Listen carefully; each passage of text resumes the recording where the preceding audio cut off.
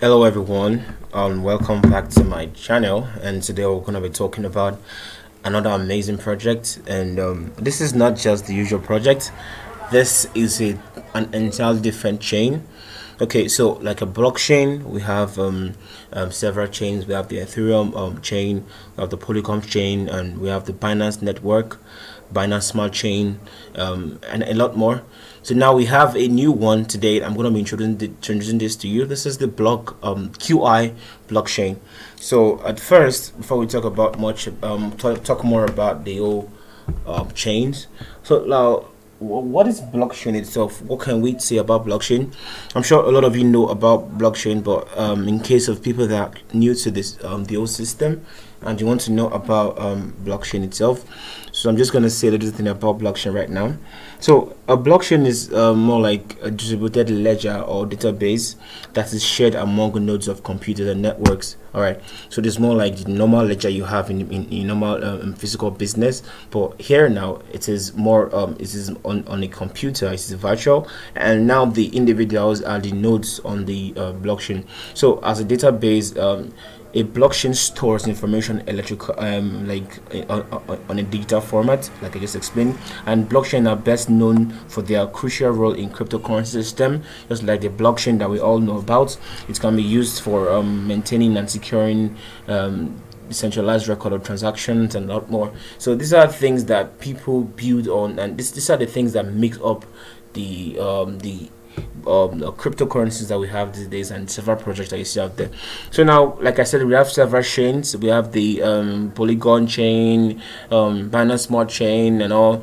But now, the current year, in the current year, we can see that NFTs have gone really like crazy, and a lot of people actually go into it. It makes people a lot of money, but these NFTs are really expensive to make on these chains. And you could, if you want to mint or if you want to create an NFT now, you could spend as much as $100 gas fee, just for the gas fee, and I know, which is quite expensive in a lot of things. So what if you had a method that you could use to get this done easily and without spending that much of gas fee? Now this is where I introduce to you the QI blockchain.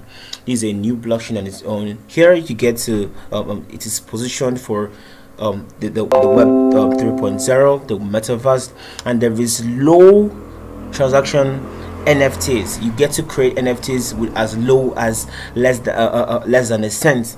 This is something we've never seen before. Even the old Binance Smart Chain and the Polygon network that's proven, or that are trying to say that they have lesser gas fees, this is not comparable. All right, and DeFi and everything that the future holds, you can build them with this blockchain. All right, so this is a new blockchain, and just like other chains, it is really important for you to get into it as early as possible, so it's like the early birds gets the fresh meat and all, like people say. So this is the website. You can check out qiblockchain.online. You can check it out for more info. So these are different things, but the important thing to me here is the why should you choose QI chain? All right, the utility, what can it be used for? All right, so now okay, now, so why would you want to use a QI chain? So the QI is able to handle about 300 times more transaction per second than Bitcoin, and 10 times more than Swift. So they're telling us that right now, even the Bitcoin that we have out there, this chain does way more than that, which is more efficient. This is something that we've not seen before, like I just said. So now the blockchain ensures the efficiency of streamlining processes of companies via automation and cutting out middlemen. So now there's no central authority. It is just you directly with the customers. So now this is the most important part about this website to me. So now, fine, if you check the comparison within this all these chains you have here, several blockchains you have here. Now let's say the one that you could I would go for if it was me. So now decentralized, okay, Bitcoin is decentralized, Ethereum is decentralized, Ripple, no, I wouldn't go for Ripple now. So the QI is decentralized, yes.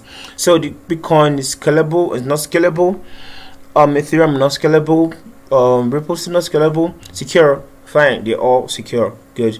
The speed, you can see this, the difference, fine. Ripple is trying, we have about 1000 TPS, but this, the QI, is quite double that, so you have higher, faster transaction speeds, which is something that is really good for your transactions, especially you have more than one or a couple of them you want to do. So the transaction fee really high for Bitcoin. Okay, high for Bitcoin, really high. I think they need to put really high for Ethereum because it's really high, and with Ripple low. Okay, Ripple can still contend here, but still it's not so look at the storage. They all use the L2 storage, consensus, proof of work, PCS. So application layers, Ethereum has application layers right now, so we have Ethereum 2.0 coming up soon and all. So QI, yes, they have. So an environmental friendly Bitcoin, no, because Bitcoin it is, I can't really say it's really decentralized, because about 25% of the initial early adopters, they own that much of Bitcoin, so it's not decentralized. So Ethereum, I can't say that too, but Ripple, well, still good. For QI, this is still a new coin. You get to mine them on your PC, so everybody has an equal share of the pie. So I think this is something you should check out. I'll put important links about this project in the description box below. I think you should check it out. So thank you very much for watching this video. I would make the follow-up video talk more about this project. So stay tuned and still on my channel. Thank you very much for watching. Have a wonderful day. Bye.